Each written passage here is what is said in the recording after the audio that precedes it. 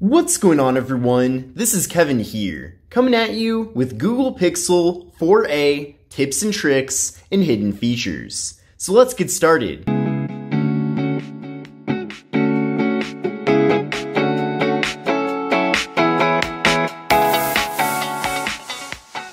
So these are my favorite tips and tricks and hidden features for the Google Pixel 4a. Now the first thing that I want to show you is how to get the traditional Android navigation buttons back on the phone.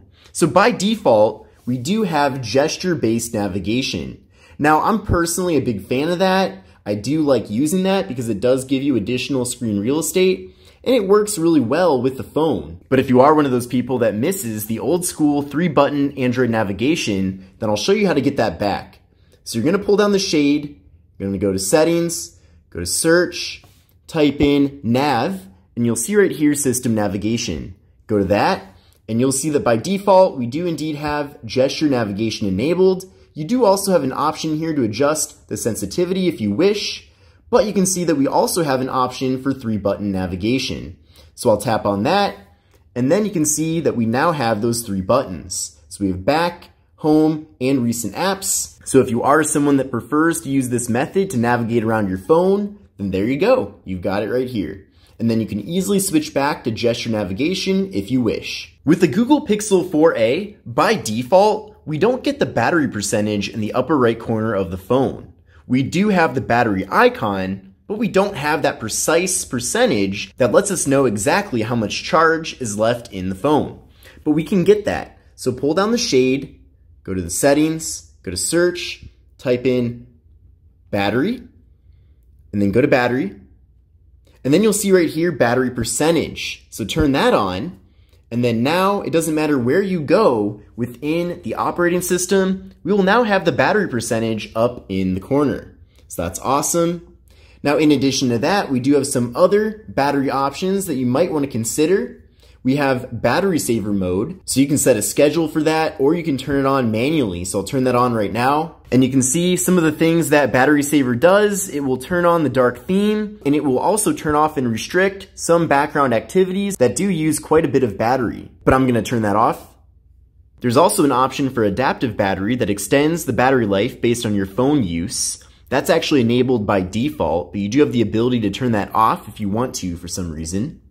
And then we have some cool metrics here at the bottom. For example, we can see when we had the last full charge and the screen usage since that full charge. The next thing that I want to show you is how to adjust the screen timeout. So this might be a feature that many of you might be aware of, but I still want to point it out here. But you're going to go over to display, and then you're going to go to advanced, and then you'll see screen timeout. So by default, this is set to 30 seconds. So if you don't touch your phone after 30 seconds, the display will turn off. Now you do have the ability to shorten that to 15 seconds, or you can extend it all the way out to 30 minutes. So what I'd recommend doing is maybe adjusting that, seeing what best fits your needs, and then going with that setting. Now since I'm doing a lot of content about this phone, I personally set it to 30 minutes, but typically I'll set it to 2 minutes. I feel like that's kind of the sweet spot. But again, it really comes down to your personal usage habits and what works best for you. The next trick that I want to show you is an easy way to switch between the front and rear cameras on the phone. So right now we're using the rear camera, but to switch then to the front camera and vice versa, all you have to do is flick and it switches to the other camera. And then we can do that same movement to switch to the back camera again. And there we go. Another cool trick that I want to show you is an easy way to get to the camera. You can actually double tap on the power button and it will immediately turn on the camera app.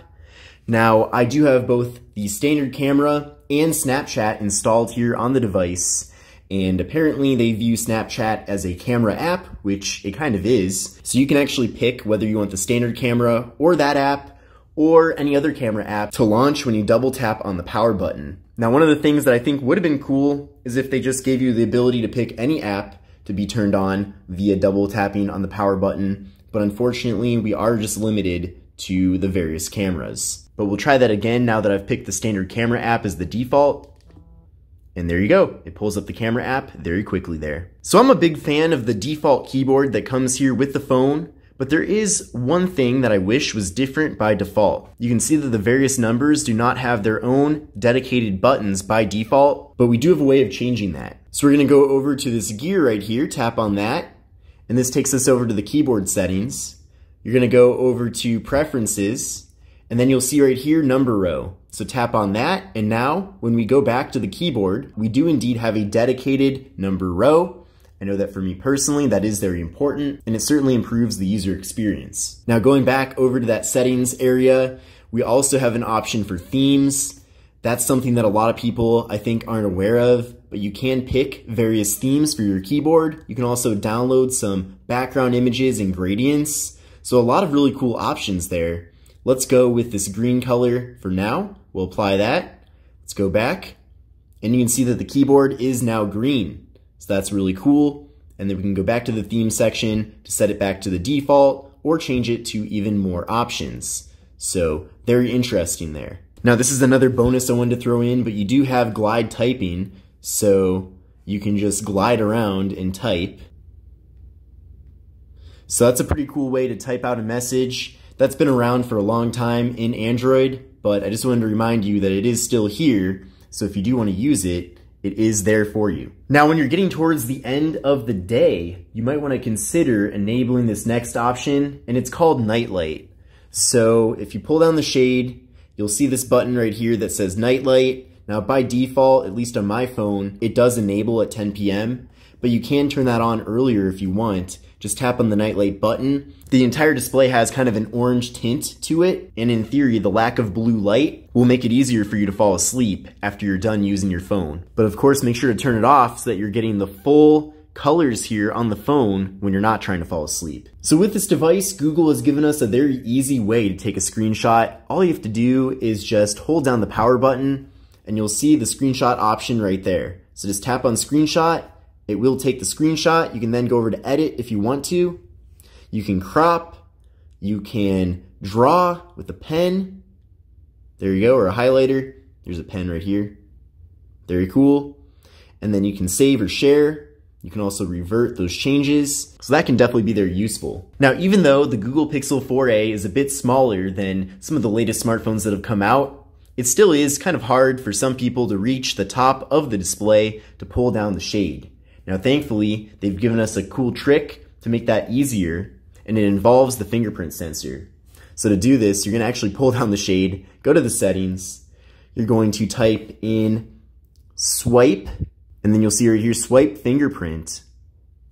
And then it is swipe fingerprint for notifications. To check your notifications, swipe down on the fingerprint sensor on the back of your phone. So that's a no-brainer. I really recommend that everyone turns that feature on.